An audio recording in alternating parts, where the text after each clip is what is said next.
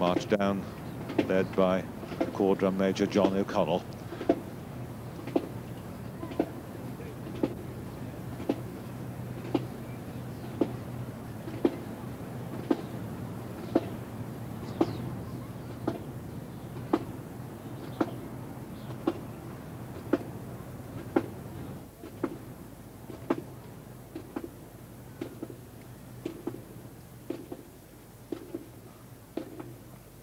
All morning, more and more people have been arriving, filling the spaces behind the barriers.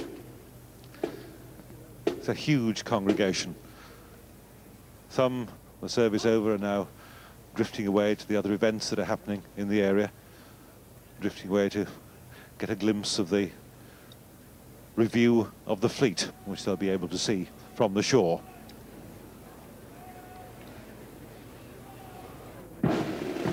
As the bands march away, first of all to the US Marine Corps hymn, and then the Commando March, Sari Mare.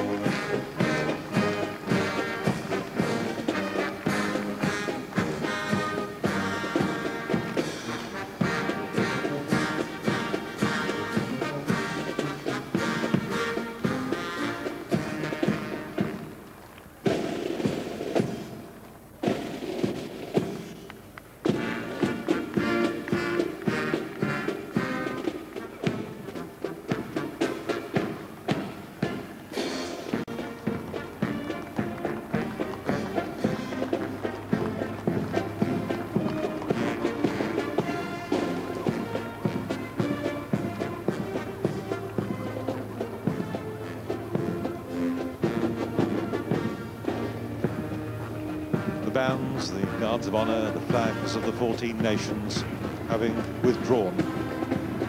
We're going to see a quite remarkable event on this arena. The leaders of 14 countries going out to meet some of their own veterans from their own country that have joined us for this occasion today. Veterans from Commonwealth countries, from the Czech Republic, from Greece, from Denmark and the Netherlands, from the United States, from Britain, of course, from Norway, New Zealand, the Slovak Republic, Australia, and France. Through that cruiser that you would normally see plenty of aircraft on board. They've been cleared. We're going to see just two today. The FRS-2 Harrier, not yet in service with the Navy. Not yet in operational service. And there'll also be a Merlin helicopter landing a little bit later on as well, also not in full service with the Navy. That's the Navy's equivalent of the EH-101. Magnificent sight of masses of small craft enjoying themselves out in amongst the flotilla.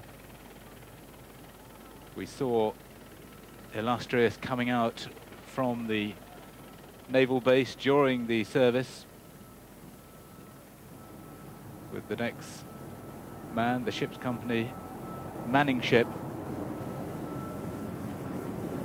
Illustrious dressed overall and surrounded by hundreds of small craft. A home berth in Portsmouth.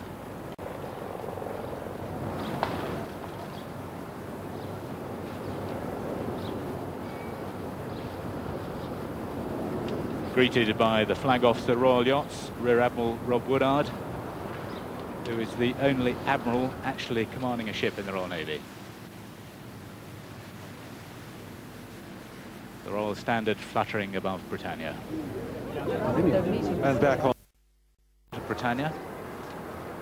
And all the Royal family will go back on board the Royal Yacht, ready to receive the other heads of state before the Royal Yacht sails, leaves Portsmouth Harbour, out into the Solent for the review of the international flotilla.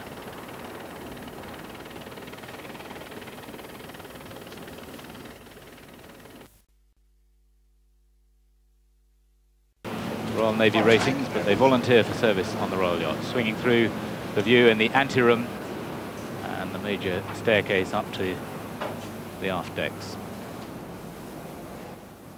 So that's where they'll all be assembling and gathering prior to sailing out into the Solent.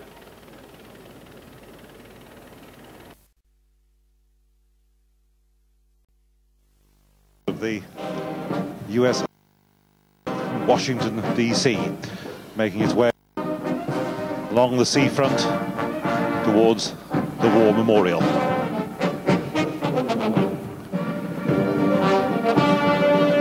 The flags of the 14 countries represented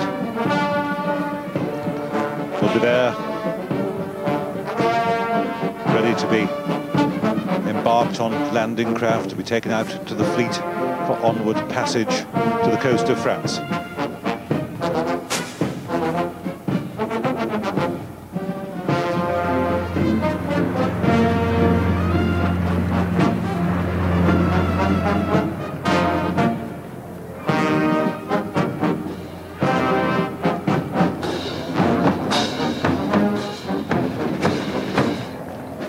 Large screen bands matched by the bands in reality as they approach the War Memorial.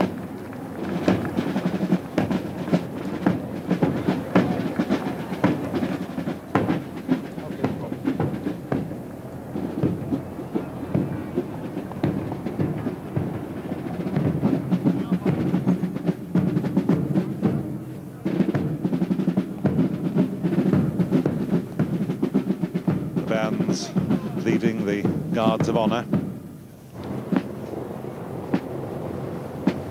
Guards of Honour found by the Commando Logistic Regiment and the US Marines 26th Marine Expeditionary Unit. Because Her Majesty is the Lord High Admiral.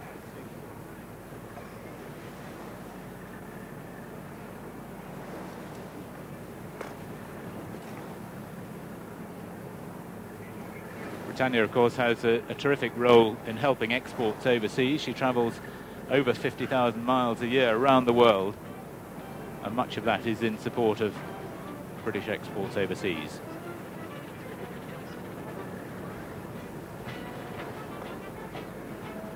There you see the Admiralty flag flying clearly at the front.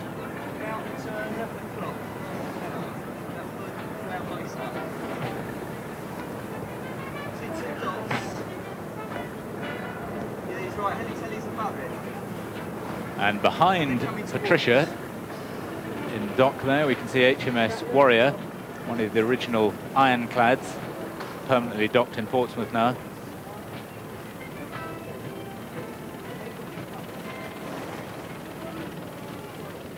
So they will make their way out through that gap in the foreground, out into the Solent. Wonderful natural harbour. Of Luxembourg, Prince John and the Grand Duchess, Prince Bernhard of the Netherlands, President Lech Walesa from Poland, Right Honourable Jim Bolger and his wife, the Prime Minister of New Zealand, Right Honourable Paul Keating, the Prime Minister of Australia. Be interesting to be a fly on the wall hearing him talking to Her Majesty the Queen.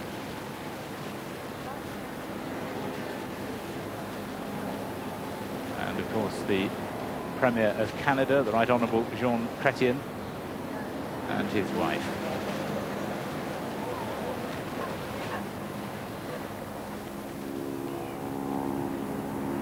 The seafront at Southsea has been blocked off to traffic for the last 24 hours or so.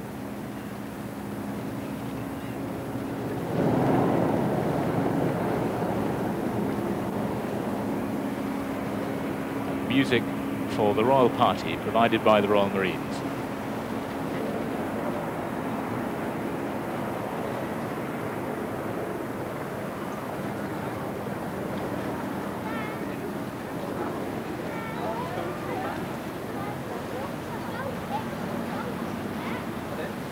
The very famous naval base, the former naval dockyard,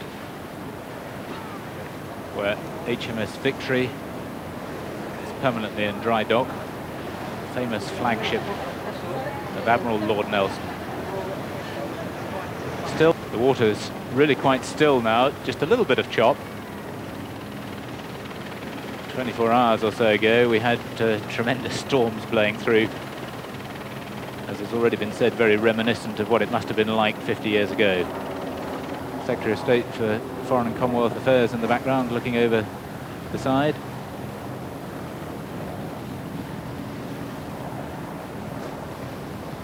The First Lady just going out of picture, and President Clinton.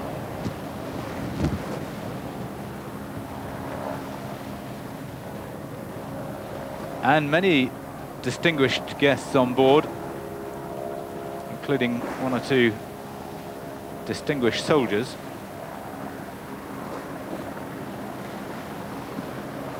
Field Marshal the Lord Carver and Field Marshal Sir Peter Inge and Field Marshal Bramall, all on board as guests of Her Majesty the Queen.